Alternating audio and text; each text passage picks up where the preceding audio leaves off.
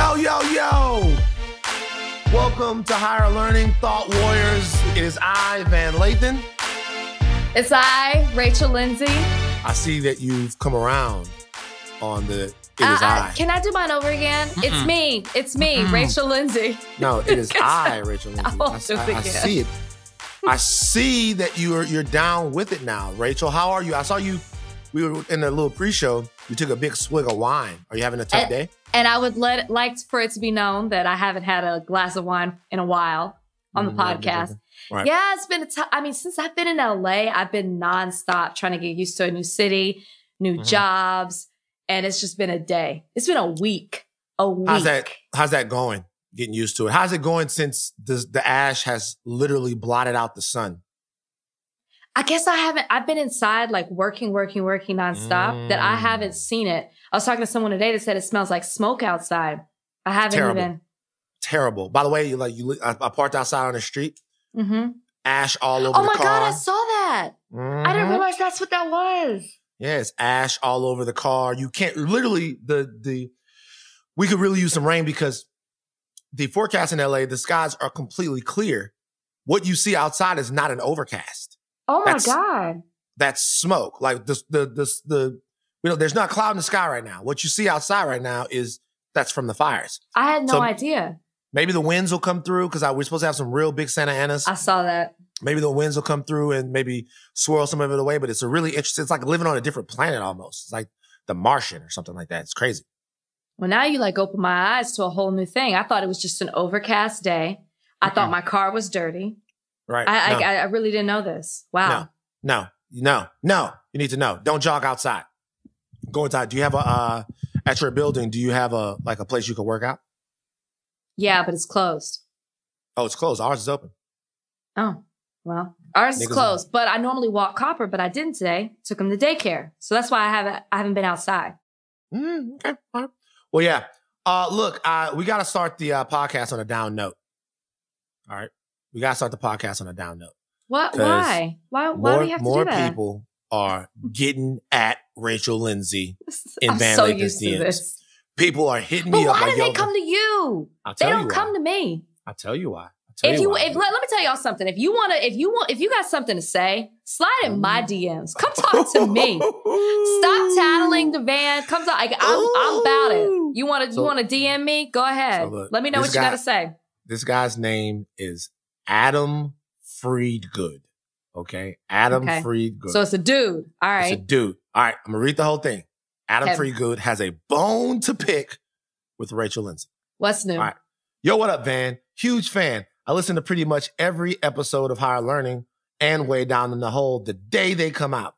Today, I watched 2 different pieces of content with you and your good friend, Big Rach. While I'm also a huge fan of hers, I need to get some clarification on the major hypocrisy I saw from her today. Was hoping you could ask her on the pod Friday. I want to preface this, okay? He's going to preface it with, I tried to reach out to Rachel directly, but her DMs aren't open to the public like yours are. That's not true. That's what he said. I think he's talking about Twitter. This is Twitter. Oh, maybe they aren't. You don't even know. I don't know. I truly don't know.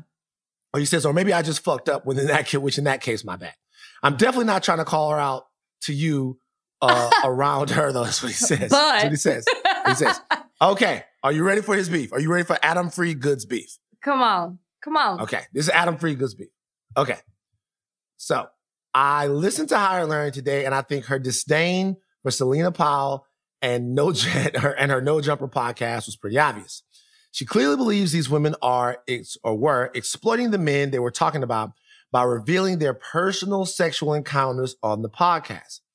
Later today, though, I happened to come across her show Ghosted and decided to watch for the first time. On this show, her and her co-host cyber stalk someone by digging through their social media pages and reaching out to their friends to get in touch with them when they purposefully didn't want the person to speak to the person Rachel was trying to help. They pretty much stalked him until he agreed to come on national television and reveal his most personal sexual secret. Just like Odell Beckham, their story was revealed to the world without their consent. If I'm being completely honest, I think what Rachel did is not just similar to Selena Powell's podcast, was actually way worse. On the podcast, it was just someone telling their own personal story, unsolicited by anyone. No one forced her to reveal that about herself and OBJ. Rachel actively forced you goddamn tyrant. This person to reveal his sexual secret to the world, even though he clearly didn't want to tell anyone. I don't think that what this person did to the woman Rachel was trying to help was right at all. He was a huge asshole, but he didn't do anything illegal and didn't deserve to be exploited on national television for MTV's game. I would love to hear what Rachel feels the differences are between the two. Again, huge fan and will always keep listening. And then here's my response. Isn't that a compliment sandwich if I ever heard one? That's a big compliment Check sandwich. this out, Adam. Okay, hold on. Still going? No, you gotta hear my response. This is my response. Oh, okay. This is my response. This is my response to the tweet. Ooh. Yo. Oh, shit. Oh, hell yeah. Oh, fuck yeah. La, la, la, la, la, la, la. I'm giddy. You a genius. You smart. You the best. Don't disrespect Rachel. That's the whole thing. Okay, this is gonna be real simple. Real simple, Rachel. Adam Friedgood. Adam Friedgood. Adam Friedgood, excuse me, let me get your whole name right. I honestly don't know which episode of Ghost that you're talking about, but I don't know, I might be spoiling something for you. Everybody who's on the show agrees to be on the show. Boom! Which I knew. By the way, Adam, if you're on the show, you had to sign a release. You got to sign a release. And I mean, we honestly as hosts may not know if the ghost or whoever is going to show up. That is true.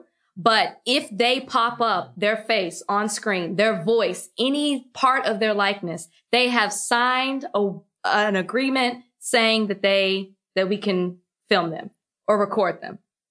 Damn. Sorry, Adam. They agree. There's no exploitation there. But you are right in reading how I feel about Selena. That is correct. Adam, I'm not gonna lie, bro. Shout out to Adam Friedgood, man. Shout out to Adam. Adam, you kind of got fucked over a little bit. No, I mean, just like, I'd be like, Adam, in real life, that was dope. And by the way, Adam, nice guy. Me and Adam went back and forth. Adam had something. You know, Adam had something. He thought he had you, Rach. He thought he had you, but I gotta be honest, Adam, kind of a figure 4 leg lock of logic right there, brother. I don't know what to say. I know Ric Flair up in here. Listen.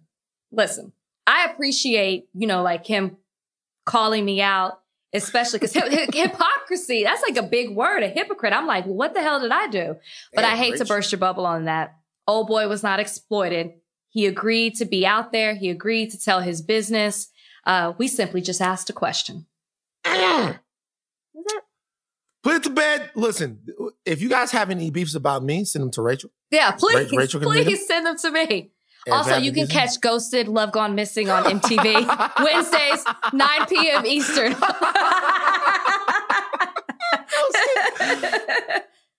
I love it. What's the logo for Ghosted again? What's the logo? That's a good question. You don't know what the logo is? It's like, it used to be like a dot, like somebody was Oh, like that's good. That's good. Like you're waiting on somebody to write, like they're typing, but it never pops up. I have an idea. Oh. I have an idea. What about Casper? What about Casper as the mascot? Sometimes the ghost isn't friendly. Casper was a friendly ghost. Damn. Was he friendly? Do you know that, like, did you see the It was in the theme song. But did you see because look, here's the thing about a friendly ghost, right? A friendly ghost, right? It doesn't make any sense. That's an oxymoron, like a friendly ghost. No, it's not. A ghost is a tortured soul that can't move on to like the next plane. So like, have you seen the movie Ghost? Yeah. But he was not. Well, yeah, I guess he was tortured. I was gonna say he was friendly, but you're right. He was extremely tortured. And by the way, I can make a compelling argument that Patrick Swayze's character in Ghost is the true villain of the movie. I've always thought this. Oh my gosh. Have y'all done this? Have you done this on rewatchables yet? I haven't done it yet, but if you look at it, what he really did the entire movie was harass a black woman into doing his bidding, put her life in danger. That is true. Put her life in danger. She wasn't doing nothing, and then didn't even give her the money. Think about all the bullshit that he put her through. This is true. Think about all the bullshit that he put her through. Like, remember the point where he was like, when they took all the money that they had embezzled, and she's sitting there, you think she gonna get like broke off for having her life? She got crazy ass Tim Daly coming after her, sending henchmen after her, the whole nine. He don't even break her off with no cheese. She gets nothing. The only thing she got was tortured by him to further his white privilege agenda of getting his woman back. By the way, toxic masculinity. You're going to hold on to your woman even when you're dead. You're going to hold on to her even when you're dead. You still, like, you're that possessive. I say Sam Wheat is a villain in that movie. That you remember his full name in the movie. Wait, do you believe in ghosts? Yeah, of course. Yeah. I feel like that's, yeah. It was like, you're from Louisiana. There you go. Oh, wait. Casper, I think I saw in the Casper movie, Casper's like some kid who drowned or something like that. What's funny? Oh my God, that's terrible. Are you sure? I think that's true. I'm pretty sure that's true. We have to fact check that. But somebody look at that. But I'm pretty sure in Casper, the movie, they showed how Casper died. That just made it like a very sad and in a creepy way. Like in the cartoon version, he wasn't that way. He's dead. No, but in the cartoon version, he's really cute. He looks like a little Pillsbury Doughboy. But with the sheet. He's dead. Okay? So it doesn't matter. He's a kid. He's a dead kid ghost. But that's not how he came off in the cartoon. I don't know what to tell you. He was like an imaginary friend in the cartoon. But I got to think about the real version. Dead child. Fact check that. Fact check that. I'm pretty sure that they show how Casper died in the movie. Then why the hell was he friendly? I feel sorry for him. I don't know, man. I don't know. Anyway, what's the first topic? Okay. All right. One of my homies just went viral. This is the homie Killer Mike. Killer Mike, if you guys don't know who Killer Mike is to me one of the best rappers in the world. I say Killer Mike is one of the 5 best rappers in the world right now. No bullshit. Shout out to Run the Jewels. Shout out to LP and Killer Mike. Every single Run the Jewels project hits absolutely hard. And he's been that way. He's been ill since the beginning. Killer Mike is also an incredibly sharp, engaging, introspective, and learned political mind, political thinker. He acted as, I wouldn't say a surrogate, but he acted as he was part of the Bernie Sanders campaign. Maybe he was a surrogate. I'm not sure what his official role was, but he was very outspoken in his support for Bernie Sanders, not just in this election, but in the last election before this as well. And he's courted political controversy before. He very famously went on to the NRA's platform and had a conversation with Coleon Noir, NRA guy who I had on my podcast. Shout out to Coleon Noir. Fuck the NRA. Coleon no longer works for them. But our conversation was about black gun ownership, which is something that Killer Mike is very into. I remember that conversation, having it on the NRA's platform, was very controversial. He made controversial news today because he went to meet with Georgia Governor Brian Kemp. Killer Mike is from Atlanta. He is a small business owner in Atlanta. He is a political operative, motivator, sort of a thinker there in Atlanta. And he went and talked to Governor Kemp. Now, don't know specifically what was discussed. I did see something about small businesses. Yeah.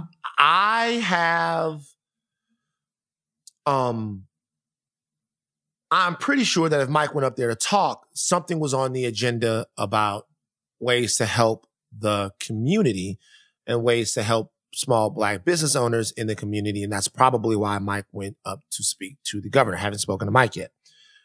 There are things that people do not like about this. Yeah. Okay. We had Stacey Abrams on last week. Stacey Abrams contends that Brian Kemp, there in Georgia, both when he was running and now, is engaged in wholesale voter suppression, trying to suppress specifically the black vote in Georgia and black voter turnout in Georgia to make sure that he holds on to his governorship and also that President Trump can win Georgia, which is a very important state in this election. So right away, when the pictures of Mike going to see Governor Kemp came out, people were upset. It trended on Twitter. Do you, Rachel, have a problem with Killer Mike visiting the governor there in Georgia? No, I don't. Because of all the things that you just started out talking about when you introduced this topic, right? Killer Mike has a long history of being supportive of the Black community and trying to fight for us. So you have to assume, even if you weren't privy to the details of that conversation, that he didn't neglect that just because he went to talk to somebody that we don't support or we don't agree with. And I think it's an ignorant thought that there has to be this idea that meeting with someone is the equivalent to supporting them. The fact that we're already going to label Killer Mike with that just because he went to go sit down and talk to Governor Kemp is not fair. He did tweet that some of the issues that he was talking about is that Blacks in Georgia have more than 2% of state contracts while making up 35% of the state. He also talked about Black men and Black boys getting free trade school versus building more jails for them. Right. So these are some of the issues. Barbershop. Yeah. So these are some of the issues that he went to talk about. And I just think we just live in a society where people are so willing to jump and harp on things because it's trending or because everybody's doing it rather than really logically thinking about it and sifting through the facts. There's no way that Killer Mike forgot who he was. I'm just going to assume when he went and took that meeting. You might not like Governor Kemp. We believe, when we've talked about it here on the podcast, that he cheated his way to win that race. But that doesn't mean that he holds that office. So you still have to continue to fight for our rights, even though that is having a discussion with someone that you don't support or that you don't believe in.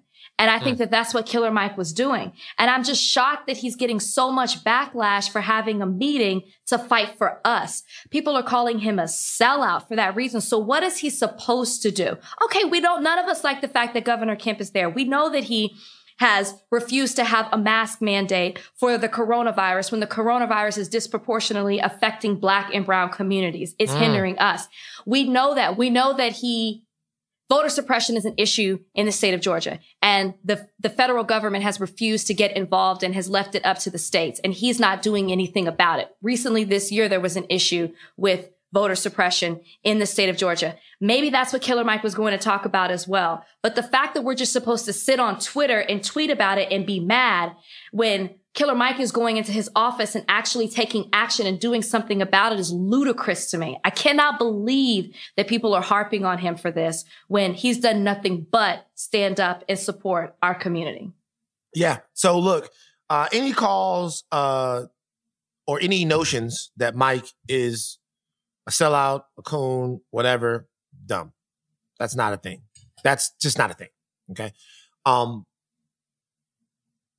I talk to Mike often. What Mike's belief is that, you know, he says something, and what he says is that he says Black people cannot continue to fight over who has the better master. Right. So, and what he means by that, and we tried to have him here, but he obviously has a very busy schedule. So it was fuck you to higher learning. So appreciate that, Mike. But what he basically means is that his belief is that he's a policy-oriented guy. He believes that people on the left don't really give a fuck. People on the right don't really give a fuck. And when we argue these things, we argue over who has the better masters. And I understand that. I get that. I understand that he's not wrong about Black people's need to answer to themselves politically and culturally and own their businesses, protect themselves. He's a big proponent of gun rights. He's a two-way guy. He's the son of a police officer. So there are a lot of things that Mike looks at in different ways than a lot of the people who are, you know, probably cursing his name today. I will say one thing though. While who Mike is in no way in question to me, I do question the tactic, and is what I would have loved to discuss with him. Because here's the thing with me. So there is no doubt about the fact that Brian Kemp is hurting Black people, right? Right. Okay. So Brian Kemp is hurting Black people. He's suppressing black votes. He stole a gubernatorial election by doing it in 2018, and he's going to attempt to do it now, right? He's hurting black people. Okay. So the question then becomes, what do you have to do, or how do you negotiate talking to, polling with, sitting down with someone who you know is hurting black people? Okay. Now, the question, the answer to that is, Van, who isn't hurting black people? And that's what a lot of, are the Democrats not hurting black people? Are the Republicans not hurting black people? Or who isn't hurting black people? What I would say to that is that if I was to go to the White House or to the governor's mansion or to any of those things, I would be wary that Brian Kemp and the governor's office there were using the photo op as a weapon. Absolutely. To drive home the fact that, look, we like black people. Here's Killer Mike. Okay. So here's Killer Mike. We like black people. You see me meeting with Killer Mike. I invited the great big voice into my governor. I have no problem talking to him. Here's Killer Mike. We love black people, which to some people might make things, oh, that Governor Kemp is all right, right? So that Governor Kemp is okay. So they now have a more open heart to Governor Kemp. All right. Whereas Killer Mike could go in there and talk to Governor Kemp and walk out of there with nothing. Now, I'm not saying that he will. I don't know if there was anything signed or anything done or even anything promised. We don't know yet. That will be that'll come out as we get more information. But if that wasn't the case, if you don't get anything out of it, then the only thing that you do is empower someone who's hurting black people. So, and this is the same thing with a visit to President Trump or anything. If you're going to, Deontay Wilder went to the White House, heavyweight champion of the world. Yes. When Deontay Wilder went to the White House, it was for President Trump to sign a pardon for Jack Johnson.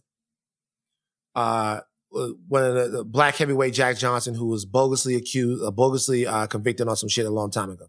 He went there for the president to actually wipe away a historical ill that had happened. So I have no problem with Deontay Wilder going there to do that. Deontay Wilder going there to ask the president to pardon Jack Johnson, a little bit different to me. And the reason is because you don't know if he's going to do it.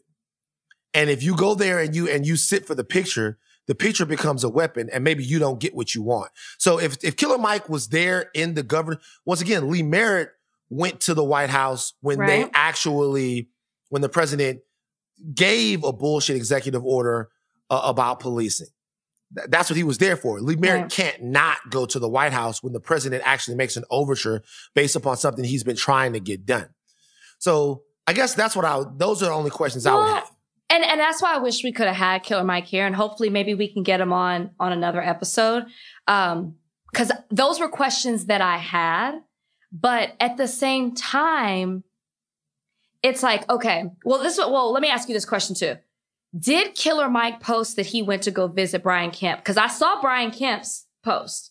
Did Killer Mike tweet it?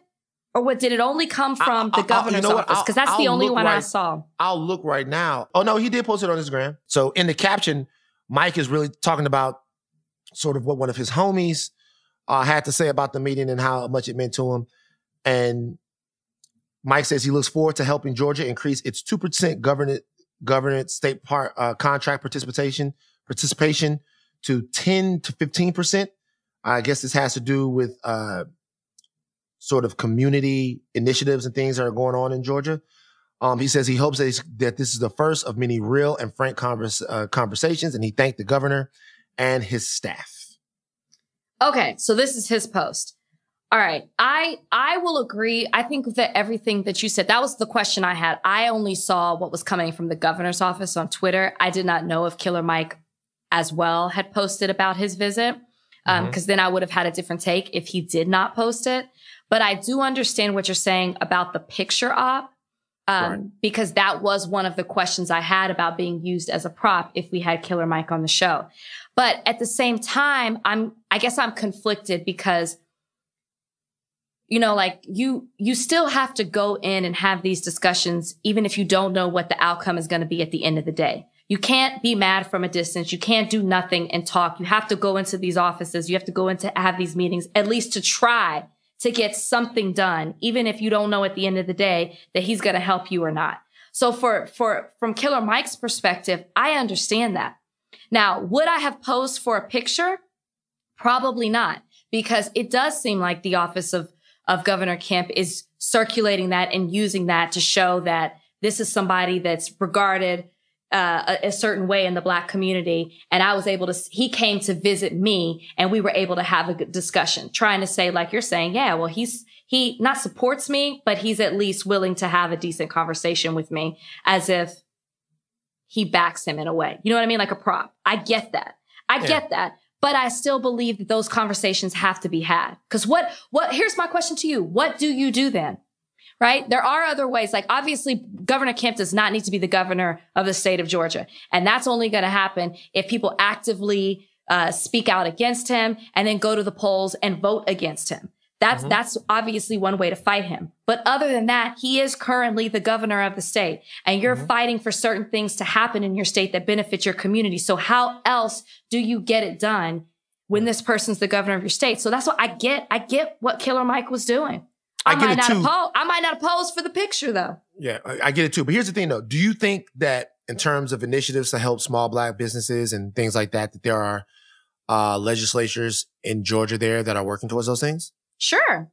Why isn't Governor Kemp talking to them? Or more to the point, let me put it this way. More to the point, let me put it this way. Why isn't Governor Kemp posting pictures talking to them?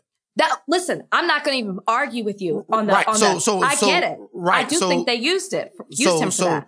Well, so my purpose is, so my point is this. There are Black people there in Georgia whose job it is to talk to the governor about issues like this. Killer Mike is, don't get me wrong, Killer Mike's job is not just to be a rapper, rap. Mike is on it all. Yeah. Mike is, you can trust Mike.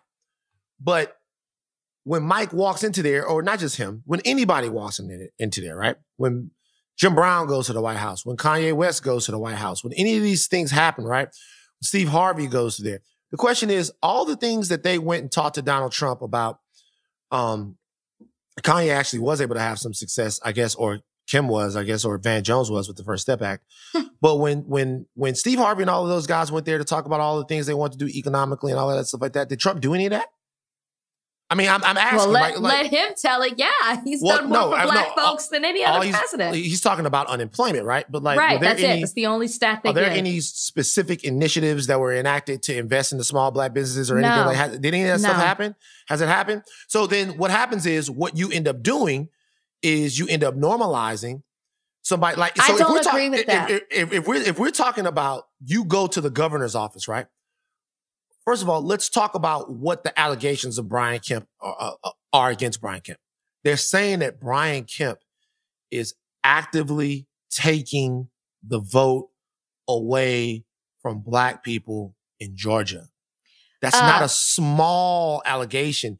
That is reducing their citizenship. That's depowering Black people. That's a tremendous amount of harm. So to me, if you're going to go and talk to somebody like this is not just for Mike, this is for anybody. If you're going to go and talk to somebody like that, then you have to be getting what you need from them. You have to be offsetting that harm in some sort of way. Like for right now, I'll be honest with you. I wouldn't take a picture with Joe Biden. I wouldn't. Joe Biden has done a lot of harm to the African-American community. Now, whereas I believe in Kamala Harris and I believe in the choice and I believe in all of these things right now, I can't put my foot on the gas and act like I'm all gung-ho about that. I think there's a way to do it. And this is I'm not disagreeing with you on this because I feel like I'm not against him going and having a conversation. What I wish he would have done is specifically talked about, like, because one of the questions I had for him is, did you expect this backlash? Did you expect people were okay? Yeah. And then he's ready for it. Mike ain't no. But my follow-up question is, if you anticipated this type of backlash, you know what Black people feel against Governor Kemp and why. You should have said something about if you had discussions about voter suppression, because he didn't mention that in a social media post. Like, I want to know that. There's no way that I would go talk to Governor Kemp and not mention that as well. If I'm being representative of the Black community and a citizen of the state of Georgia, I would want to talk about what the allegations are against you, which, I mean, I'm using the word allegations to be nice, but I would want to talk about how I feel like you have been detrimental to my community and you still are doing things that are detrimental. He needed to say that. Killer Mike needed to say that if he had those conversations. Do you know what I mean? That's what I would have wanted from him. And I know we weren't privy to every single thing he talked about, but if he did not talk to him about that, then it was a missed opportunity. So here's the thing. One of Mike's biggest goals is he also challenges conventional thinking on something. The conventional thinking is, we can't work with these people. We can't do this. We can't do that. And the Democrats are on our side and the Republicans aren't. He challenges the conventional thinking on that. He challenges the conventional thinking on how Black people should build communities, how all people in America should build communities, build businesses, protect themselves and all of that. So he's going to challenge you. He's going to challenge you by reading things you haven't read, by being in rooms you're not in, by doing all of those things. And I get that. Like, everything that people are saying about him online is untrue. As far as Mike is this and Mike is that, and he knew exactly what he did. He knew what was going on, whatever. The only thing that I question, and you can have a healthy debate over it, is the tactic. Is the tactic itself. And the tactic itself, as it relates to not a governor who's a Republican and you disagree on policy with, to someone who is actively harming Black people. And if the counter argument to that is the Democrats are actively harming Black people as well, we can have that discussion too. But then we have to discuss, what it is that we're doing, what it is we're willing to accept, where it is that we're willing to go, and how it is we want to get to the finish line. But no problem with talking to people who you disagree with, talking to people who you bitterly disagree with, and coming to a compromise. No problem with that, or trying to work on behalf of your community. No problem with that. But if you're going to have somebody who, over the next generation, over the next couple of years, is going to try to have a stranglehold on Georgia politics and then maybe even national politics by suppressing Black votes and now not allowing Black Americans to have the sort of representation that they want, that's quite a hurdle to jump for me. That's why I say I wish he would have taught. Obviously we could have had him here, but I wish that when he announced that he met with him, if he anticipated this backlash, that was going to be the biggest thing that people were going to say. He should have addressed it when he announced that he sat down and had this meeting, because it is a big issue. It is. Good brother. Not only good, but one of the most important Black men that we have right now. Whether you agree with him or disagree with him, one of the most important, because we need somebody who just always, in any place, he's a self-made millionaire, right? So he answers to no one. He's his own boss. You need somebody, somewhere, that in every single place they're in, isn't afraid to not just step on toes. Mike ain't afraid to break them bitches. But yeah. So look, it's one of these things that you choose your own adventure. There are people who are engagers. There are people who are resistors. The engagers engage. The resistors resist. That's the way that it goes. Yeah. Look, something interesting. Dak Prescott. My quarterback. Cowboys quarterback. Your quarterback. He's your quarterback. You're a Dallas fan. Cowboys fan. You're a Cowboys fan. You like the Cowboys. Of course. I'm from Dallas. I'm born and raised. Right. So you're born and raised in Dallas. You did with so. It's been a long time since you guys won the Super Bowl. Okay, New Orleans. I don't know if you know. Saints. Well, y'all keep almost getting there, but not quite there. Okay. Which one would you rather have? You get teased? You're almost there, but you don't quite get there. Can I answer a question? What's up? Which team has a more recent Super Bowl champion? The Saints the Cowboys? That's fine. That's fine. It's the Saints, clearly. But we're also America's team. And I'm not gonna change being a fan just because it's been 25 plus years. White America's team. You know what I'm saying? Like, you ain't America's team. Get out of here with that America's team bullshit. Stop. All right, no, look. Stop. Okay, look. Dak Prescott came out and talked about something that I feel like a lot of Americans have been going through. Dak Prescott, outstanding quarterback for the Dallas Cowboys, talked about the fact that he suffered from both anxiety and depression due to this current time, this era, this moment that we're in. Also, to add to everything else that was going on crazy in this world, Dak Prescott lost his brother during this entire time. He said that he wanted to come out and talk about his anxiety and his depression because he wanted to be forthright about what it was that he was going through so that anybody else that was going through the same thing could talk about it too. I have been on record. I'm not going to play my little violin for you guys again about some of the things that I went through during this same time. So my heart goes out to Dak Prescott. This is the only time that I can ever remember rooting for a Cowboy. I'm rooting for the mental health and the safety of Dak Prescott. Now, as soon as Dak Prescott came out with this, Skip Bayless, good old Skip Bayless, the walking meat sack coward of a goddamn farce that is on Undisputed, came back with this. I'm going to ask our audience to go ahead and condemn me if you choose as cold-blooded and insensitive on this issue. I have a deep compassion for clinical depression. But when it comes to the quarterback of an NFL team, you know this better than I do, it's the ultimate leadership position in sports. You're commanding an entire franchise. But when you're commanding a lot of young men and some older men, they're all looking to you to be their CEO. They're all looking to you to be their CEO, to be in charge of the football team. Because of all that, I don't have sympathy for him going public with I got depressed. I suffered depression early on in COVID to the point to where I couldn't even go work out. Look, he's the quarterback of America's team. Skip Bayless, by the way, from Dallas as well, or from Oklahoma, I think. But he's actually from Oklahoma, so stop. Right, but he spent a lot of time in Dallas. He's a Dallas Cowboys fan, which is why I think it's the most asinine take ever, and he knew it, which is why he prefaced it the way that he did. Now, I understand being on TV 5 days a week, doing a show where you're on hours a day, and there is pressure to have a hot take. Mm-hmm. Not this take. This ain't it.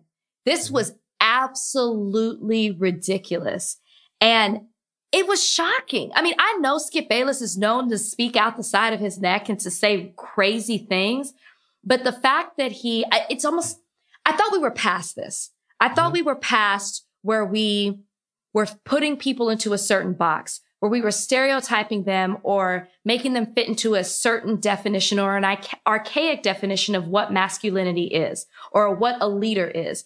It takes extreme vulnerability to sit there in an interview and express that you have because you're looked at, like a lot of quarterbacks are looked at, especially a black quarterback, looked at as a hero to a lot of younger people. And there is a stereotype to be a certain way. And Dak took the opportunity after being silent for months because his brother passed away in April to sit there and open up about his own struggles. That takes strength. That takes vulnerability. And that takes leadership. And the fact that Skip Bayless is going to diminish that because he doesn't quite understand what it is to go through depression and how that can debilitate someone and affect them is the most ridiculous thing that I have ever heard him say. And I couldn't believe that he did it. He knew what he was about to say was extremely detrimental, extremely hurtful, and to a huge group of people. And the fact that we've talked about it on this show, you've been very open about your own journey with this. The fact that we're in the middle of a pandemic and so many people have been affected by it in various ways, but mental health is something that hasn't been talked about as much, that is at an all-time high, especially due to the pandemic, that he would make such a ridiculous comment. I couldn't believe it. Couldn't believe it. And I hope this doesn't affect Dak or anybody else. I hope anybody else can see through how ridiculous this is and you don't take this to be truthful in any way. You mentioned a word in there. You said a word. The word is hero. Hero, right? Let me ask you a question. What is the most important thing Superman ever said? I don't know anything Do you know Superman why? ever said. Do you know why? Why? Because Superman's never said anything important. Right? Oh. So here's the deal. Oh. Superman's never said anything important because Superman is suffering from hero's disease. See, heroes don't say things, heroes do things, right? Let's say that Superman, I made this analogy on a different podcast. Let's say Superman goes in, saves a bunch of people from a volcano, right? Then after he saves all the people from the volcano, he lands. And when he lands, he says, hey, I've saved all these people from the volcano, okay? But just to let you guys know, probably shouldn't have had to save these people from the volcano. It's your fault. Right? Number one, you guys are doing a lot of fracking around here, fucking with shit. The volcano's making the volcano going crazy. All right. Number two, probably shouldn't even been here in the first place because this is an indigenous land. This is indigenous land, and you guys probably shouldn't even be here. The lava should be able to flow everywhere. People have been respecting this spot for a long time. You guys build condominiums here. Now I got to fly over here, save a bunch of people. Don't do this anymore. Move everything, whatever. You know what starts happening from the crowd? Fuck you, Superman. We didn't ask you for what you thought. Blah, blah, blah, blah. Superman, what are you talking about? You're so big and strong. Why do we have to listen to what's going on in your brain and what's happening with you? Come over here, save the people from the fucking volcano. All right? That's your job, big, strong Superman. Save people from the volcano. All right? When people have worshiped you the way that they worship Dak Prescott for one part of who you are, they dehumanize you in every other way. You're not known for being a person who has a brother who died. You're known for being on a fucking football field for somebody's entertainment. Let's do that again, people. Football is for fun, okay? Yeah. It's entertainment, all right? It's for fun, okay?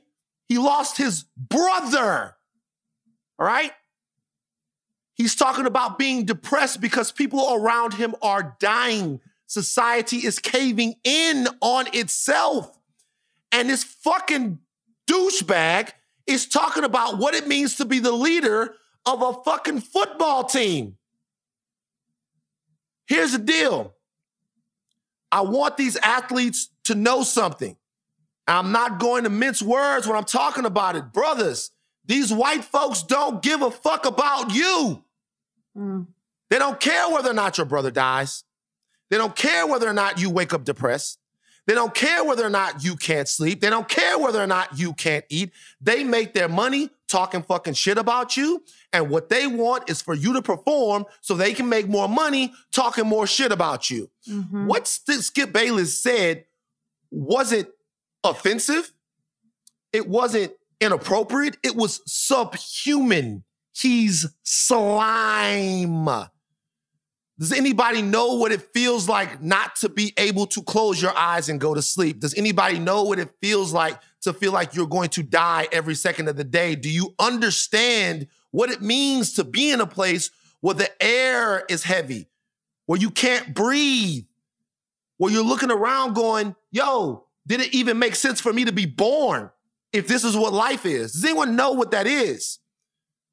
And if you felt that, and you understood that, how on God's green earth could you then turn around and talk about what it means to lead a fucking football team? It's for fun. Doesn't mean we don't love it. Doesn't mean it isn't cool to watch. Doesn't mean it isn't a lifestyle for some people. Doesn't mean it isn't some people's life work. It's for fun. Yeah. It's entertainment. He was depressed. He lost a family member. If you can't take your foot off, your skeleton, ridiculously wrinkled foot off, the fucking hyperbole gas for 1 second to let somebody else be vulnerable, if you can't access someone else's humanity enough to allow them to feel in public and feel full. When Dak Prescott is saying that, do you know what that is? Can I tell you guys something? I'm gonna be honest about something. When I share about depression, or when Dak Prescott shares, when anybody shares, do you know what?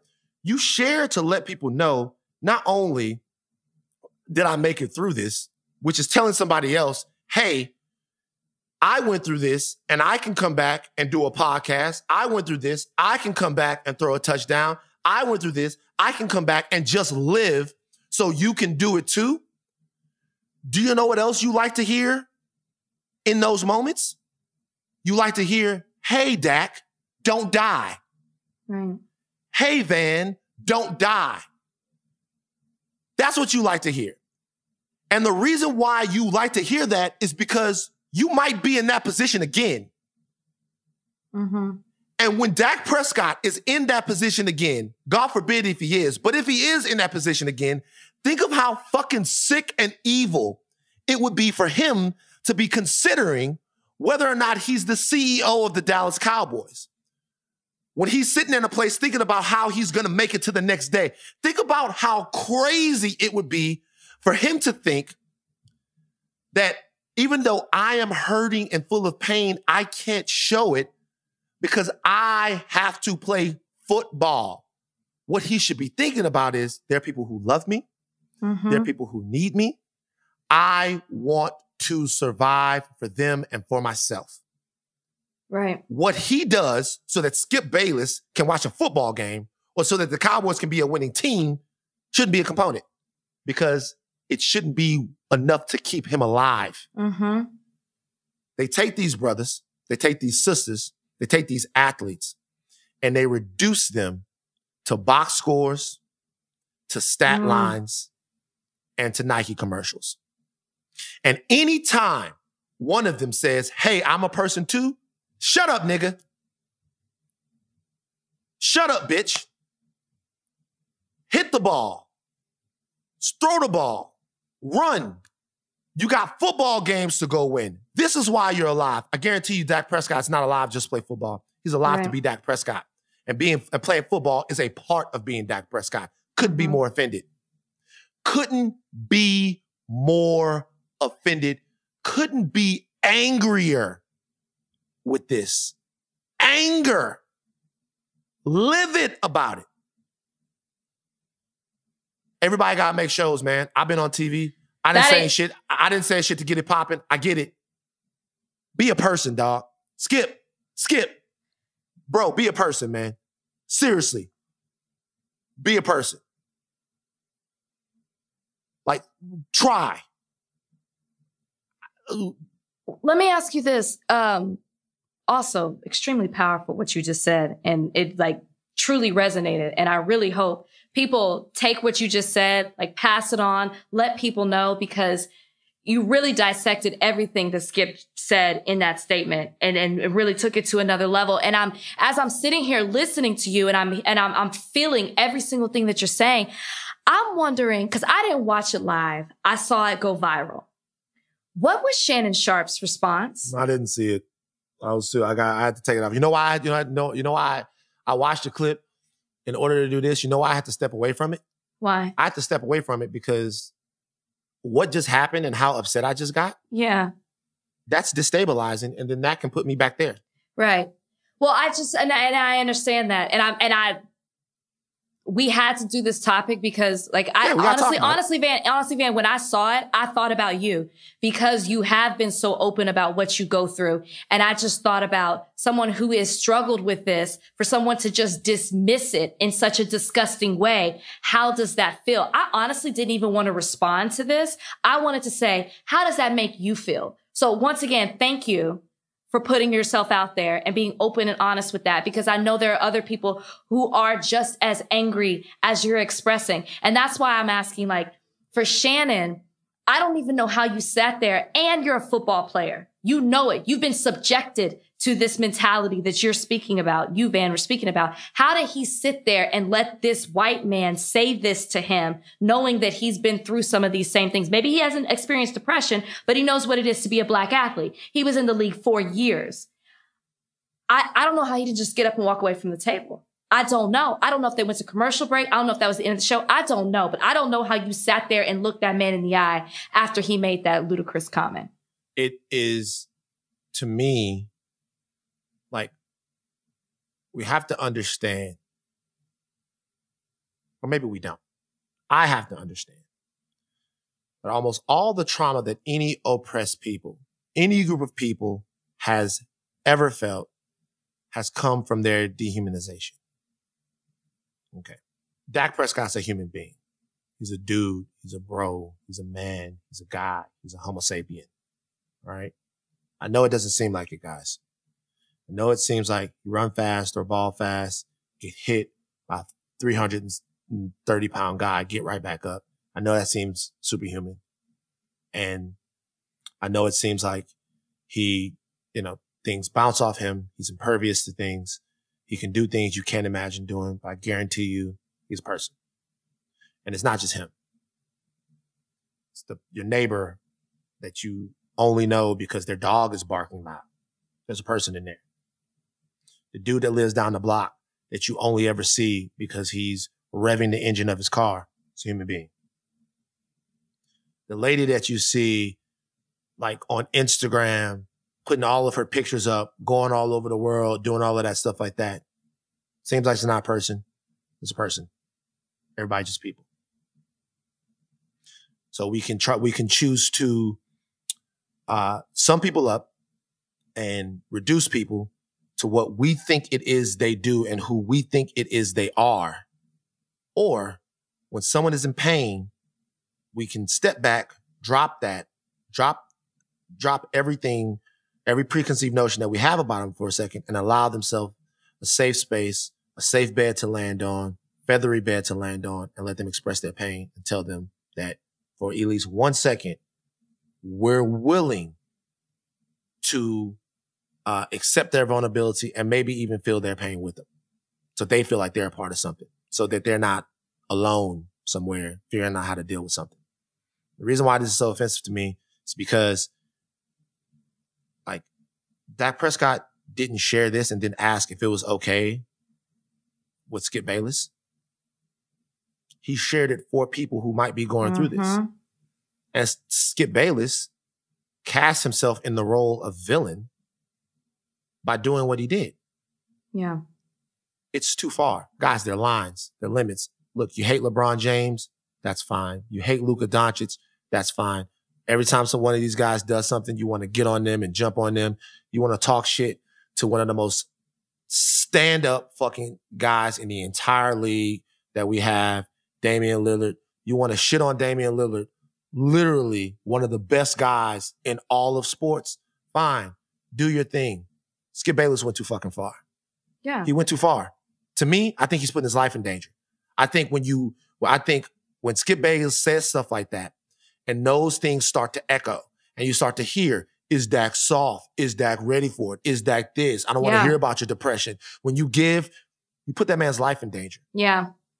So, couldn't be more disgusted. We'll never watch Undisputed again. Every time I see like Skip Bayless's face, look, I like all the bullshit. Like, I love the funny shit. I love it. I love the crazy shit, man. I love the like all the shit that people got to do. I've done the shit. We've all done it, right? Not all of us, but I've not this though. This is too much. Yeah, agreed. This is too much. So, I won't be on Undisputed anytime soon. Not that I would have been before. Didn't watch it anyway. Yeah, go fuck yourself, Skip Bayless. Okay. No. I'm sorry for the anger, everyone. I was angry. I'm mad. I'm mad. Should I eat a cracker? Hold on. Wow. They want me. Look, I got saltine crackers. Look at this. Well, you could just do what I'm doing. What are you doing? You drinking a wine? Yeah, just is that pour yourself wine or is that a White Claw? It's not a White Claw. I've actually never had I've never had White Claw, but I like see all my social media influencer friends using it. I hear it's good. You like it? Yeah, White Claw is White Claw is the only thing that white people have done right in a long time. You know what I mean? Yeah. It's true. Because every other thing that we could point to recently that white people have really been a part of, like the things that we thought were dope, it all comes back and fucks us up, right? We thought Teslas were dope. Elon Musk fucking crazy. We thought Facebook was dope. The only time they're dope is during our unexpected ally of the week. Yeah, they're dope then. Right? For a week. But until the White Claw people, I don't even know who they are, but I'm assuming that they're white because they put alcohol and seltzer. Watch them have some type of problematic past, though. Watch them be linked to something. Support Trump. Like White Claw. Skip Bayless owns a piece of it. Watch. Skip Bayless. Oh, you know, White Claw was my kind of thing. But for right now, White Claw. The only whites. I'm gonna drink it. I'm gonna drink it on the show. Next time we do it, I'm gonna drink it on the show. Yeah, we angling hard for that ad right now. All right. Looking at looking at my Rolly or my Fitbit, it's about that time for mailbag. Woo! It's mailbag time, guys.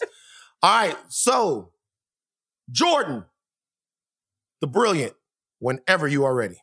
First, I have a quick fact check for you guys. Casper died of pneumonia, which I think is not what you said. That's even fucking sadder. By the way, that's even sadder, by the way. Was he a child, though? But Jordan, was he a child? He was a kid. He was a child. No, I'm talking to Jordan. I'm talking to Jordan. She's fact checking us right now. Think about that shit. A dead kid of pneumonia.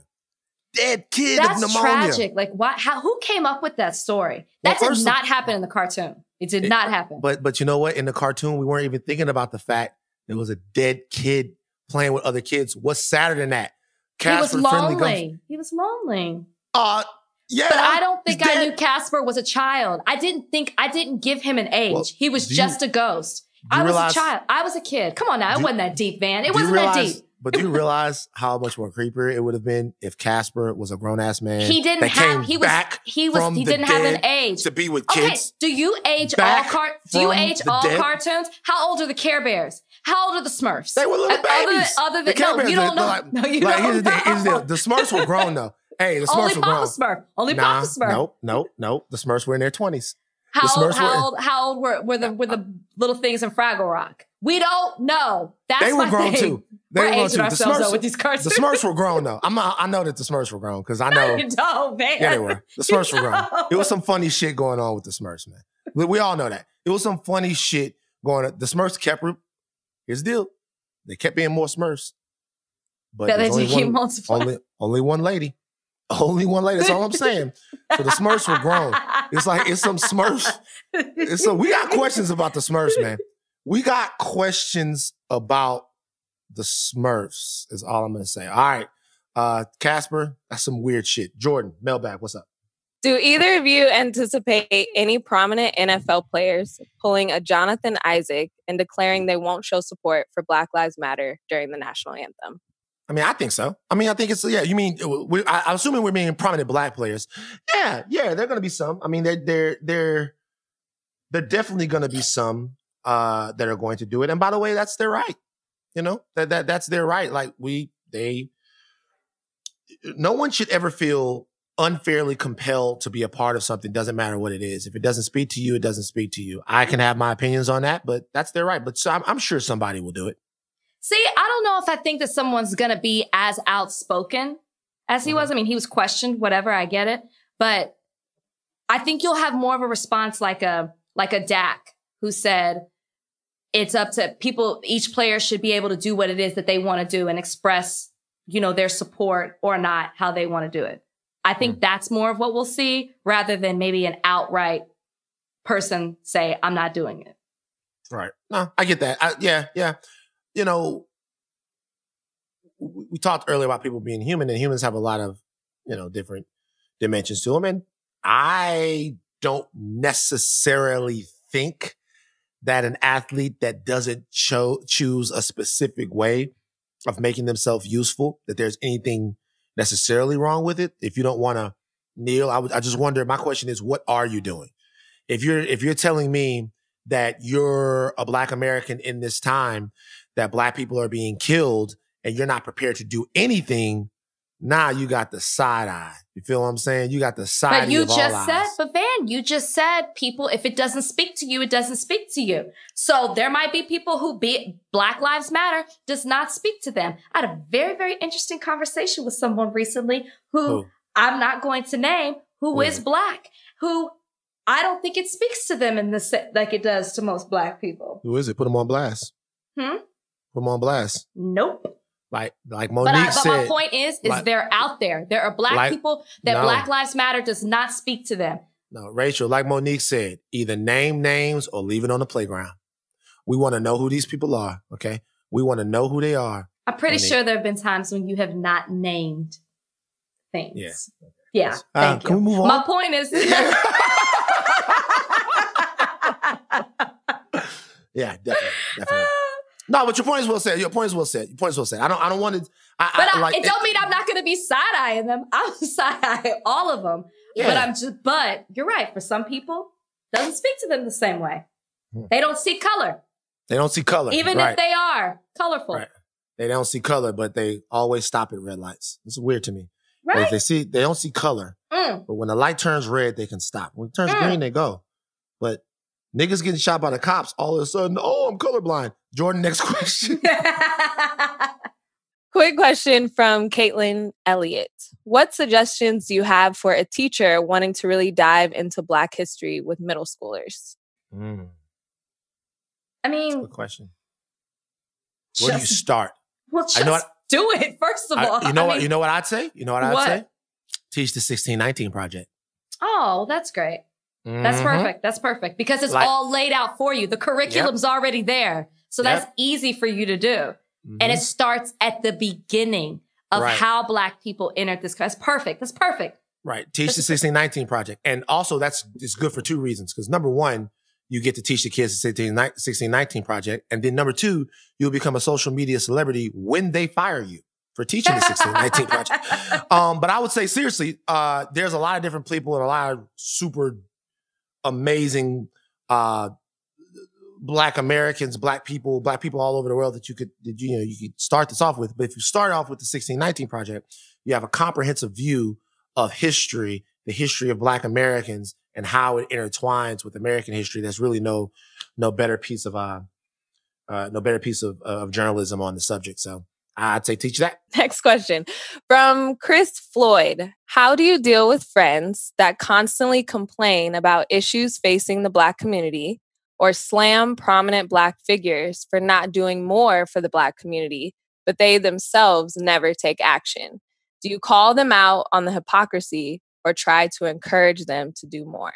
You do both. Yeah. You do both.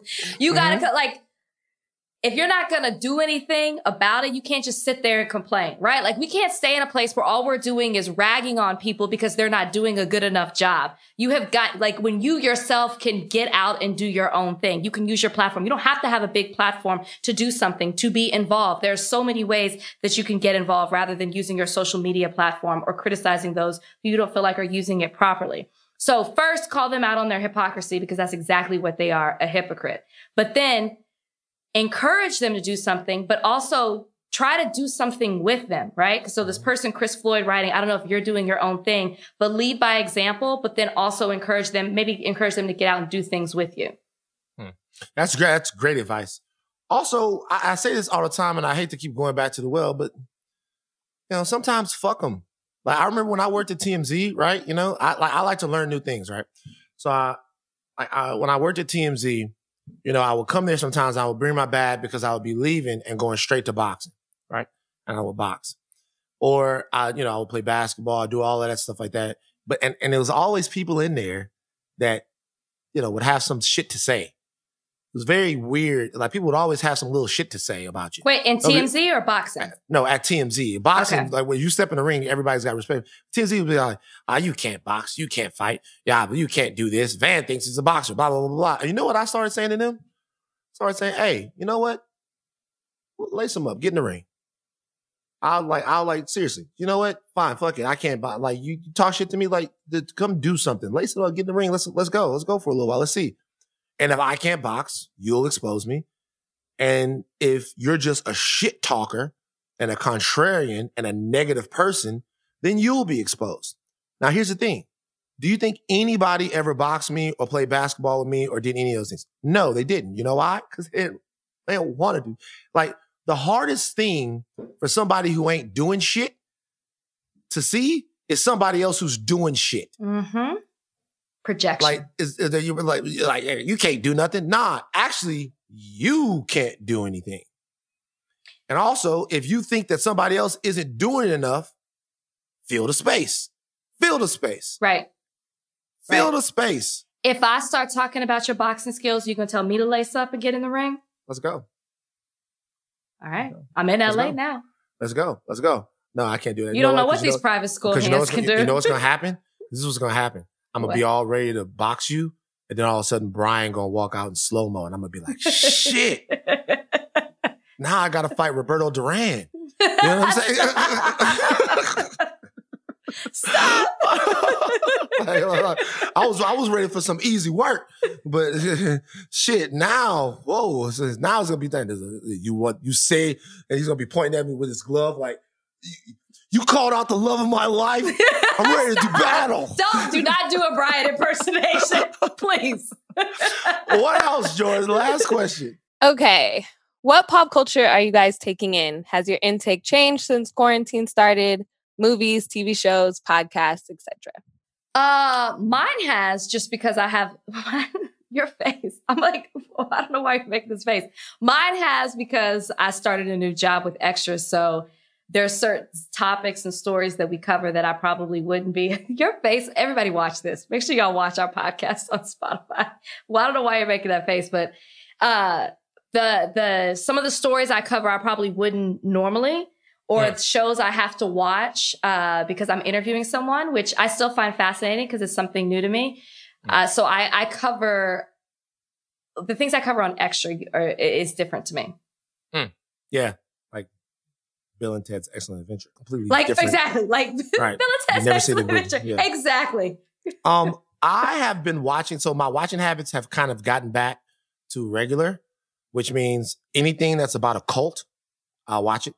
If it's about a cult, I watch. So I've been watching The Vow on HBO about the Nexium sex cult, which is very interesting because, like, it's so the interesting part about the sex cult or any sex cult like that is about how they groom the people, right? Because it's like it's interesting how the roof of weirdness can get pushed up to you're just all the way in the land of weirdness, right?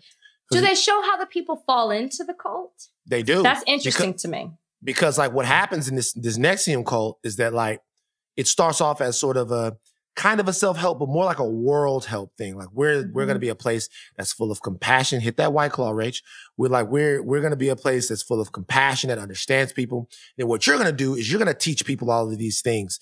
And then you're going to have to wear a sash, and which is weird, right? It's weird to walk around with a sash on all the time. Right. Unless you're Miss USA. But it's just a little weird, right? And you get stripes on the sash, right? Then all of a sudden you're going to volleyball things in the middle of the night where everybody's playing volleyball. These all things are peculiar, but just a little peculiar, right? Then, this guy kisses everybody on the mouth. Weird, but just a little weird. Nah, that's weird. And the weird just gets turned up.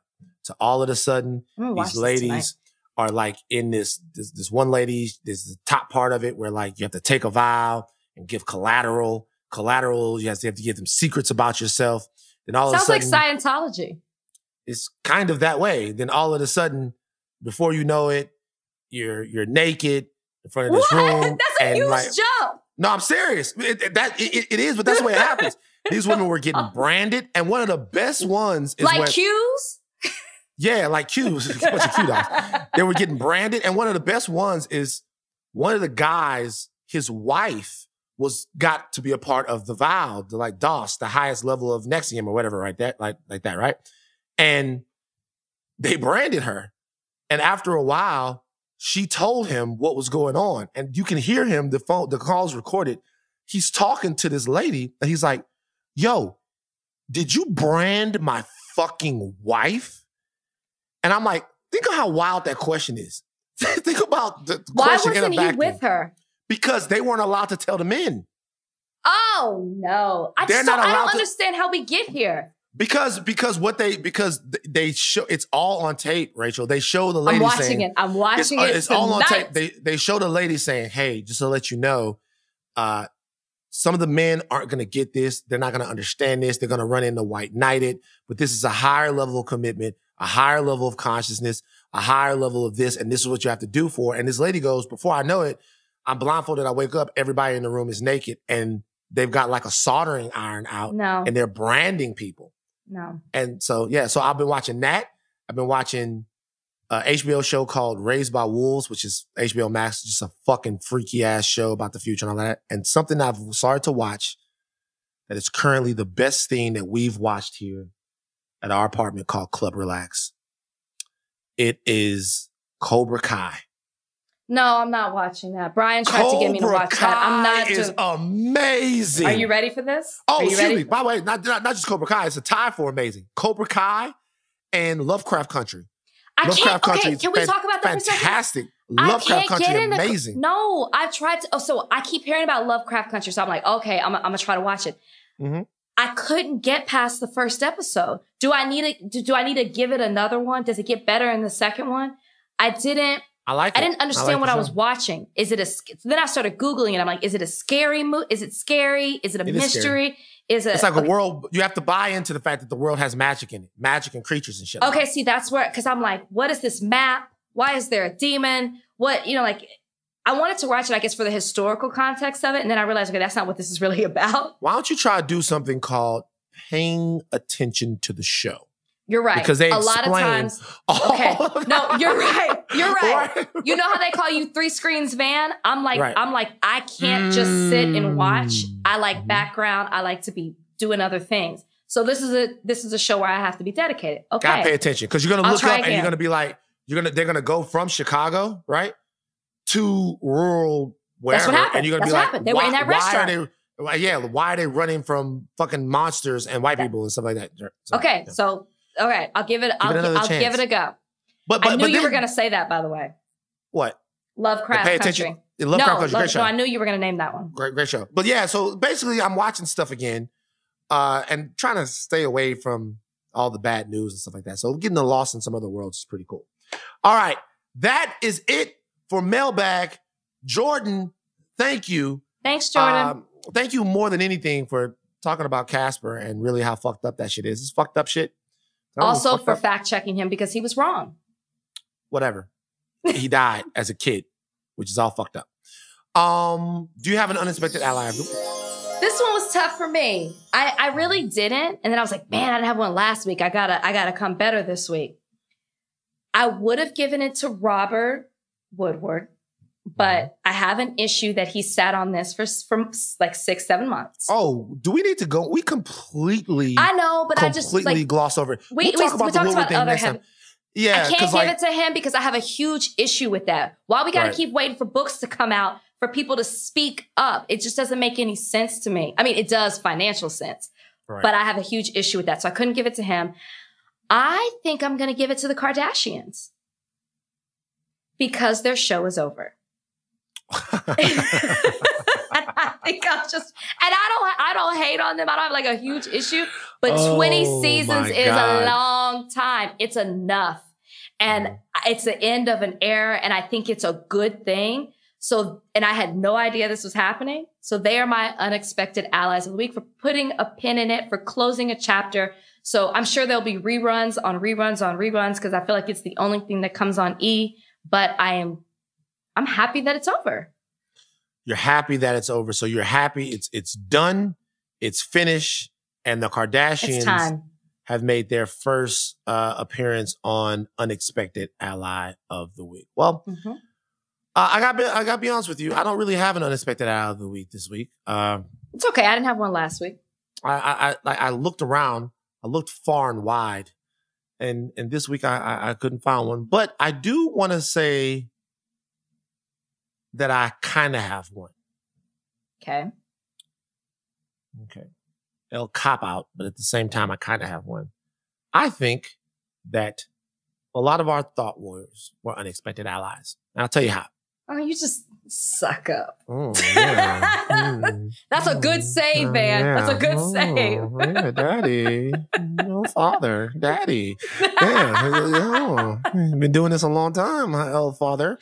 I think a lot of our thought warriors are, but seriously though, because I am actually always floored by the amount that people are still willing to learn. I am a 40-year-old man, jaded in a lot of my ways in terms of